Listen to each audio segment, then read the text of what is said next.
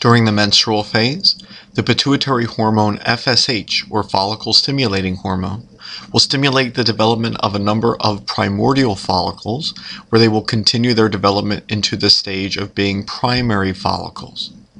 There may be 20 or 25 primary follicles which begin a menstrual cycle, of which one will become a secondary follicle. When this secondary follicle begins to make its own estrogen, that will cause a decrease in the levels of FSH, and so therefore the other primary follicles will break down and deteriorate. The estrogen can then stimulate the uterine lining as the functional layer of the endometrium begins to develop. In the late preovulatory phase, a surge in the hormone luteinizing hormone, or LH, causes ovulation. And so this pituitary hormone is the primary signal for ovulation.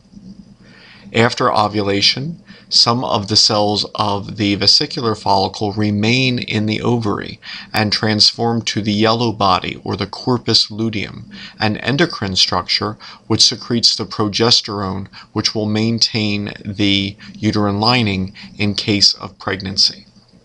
If conception does not occur, the corpus luteum will break down into the corpus albicans, and the level of progesterone and estrogens will drop.